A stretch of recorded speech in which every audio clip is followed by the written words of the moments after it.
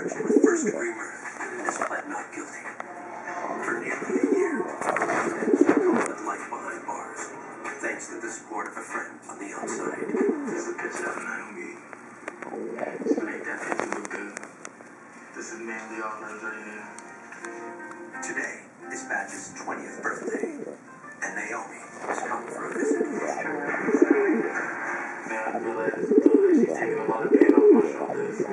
All the stress off me, but coming to see me, listening to me. She don't know what I'm doing right now. He used to date my sister, so that's how we became real close. And we're kind of talking. Yeah. My sister at first was upset about the whole thing.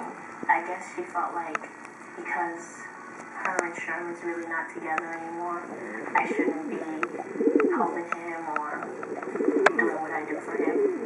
But like I told my sister and I explained it to her.